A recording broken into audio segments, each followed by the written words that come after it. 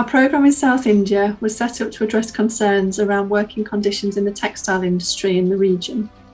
For us, to address these concerns, we recognised the importance of collaboration, so partnered with fellow retailers Next and Varna, alongside local NGO SAVE, to implement a programme that would increase awareness and bring about positive change amongst three key groups: the communities we operated in, the recruitment agents, and our textile mills.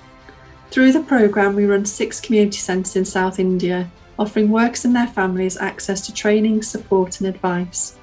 Alongside this, we also run independent grievance mechanisms through the app Timby, enabling people to raise their concerns and access remedy throughout a network of partners. So far, the programme has reached over 25,000 people across 6 communities, supporting women and their families to better understand their rights, build confidence and develop skills that will support them in the workplace and beyond.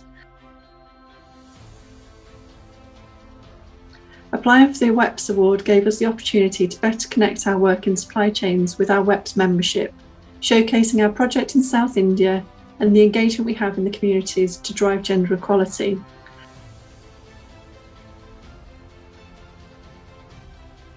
Hi everyone, I'm Aryo Widiwardono. I'm the CEO of the Body Shop Indonesia.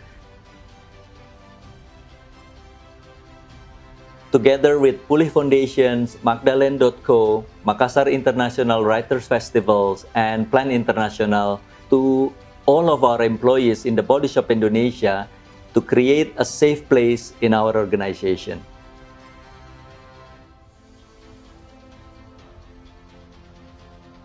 We firmly believe that equality benefits everyone. We are committed to fight for a fairer and more beautiful world, including safe place, especially for women and girls.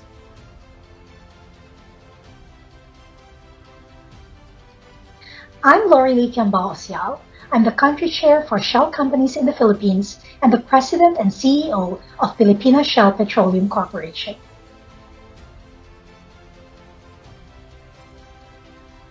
In partnership with our social investment arm, Filipina Shell Foundation, we engaged women seamstresses from CBAP Multipurpose Cooperative from Batangas, seamstresses from Tacloban, and weavers from Marawi to create personal protective equipment, or PPE, and face masks to supplement their income during the COVID-19 pandemic.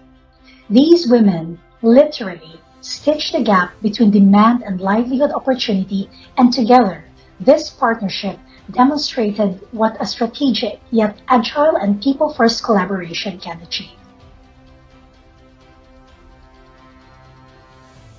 We believe that the WEPs Awards is a platform that can amplify the important work the women in our partner communities are doing.